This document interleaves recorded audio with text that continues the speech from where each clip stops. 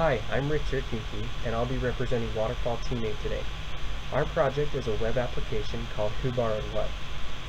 The reason behind this idea for a project comes from a friend of ours who's always loaning out her belongings, and often her things are returned, but not always. Some of them will never be returned and are lost in limbo. So the basic idea for this project is to develop a web app that will allow users to enter their own contact information along with the item being borrowed and link those to contact information of the person borrowing the item. This way, the lender can look at any time and see who's currently in possession of their belongings.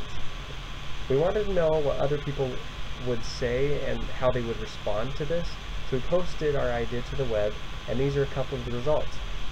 Nathan writes, "That is a sweet idea. I think that there are a lot of people that this app would help solve that problem."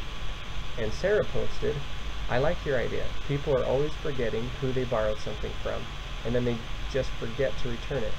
This would be a great way to resolve that problem."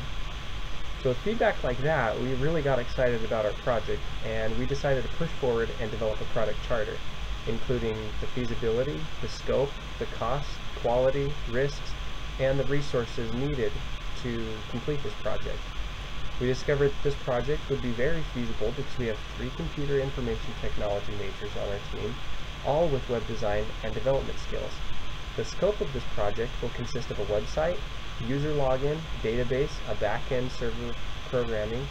The application will store information in a database and list what items have been lent, to whom they've been lent, when they were given to the person borrowing the item, and when they should return them. There will be no upfront cost in this project, and the project should only take 2.5 weeks with roughly 25 man-hours behind it.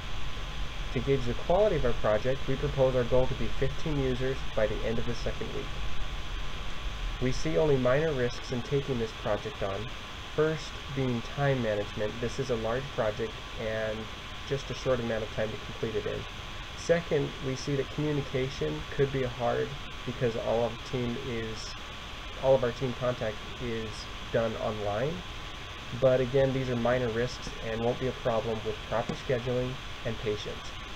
We have the resources we need, including 3 web programmers, 3 computers, access to lynda.com, Google Hangouts, GitHub, OpenShare web hosting, and several IDE environments to develop in. So with that, we feel we've done the necessary research to get this project started, and we hope that you agree. Thank you for your time.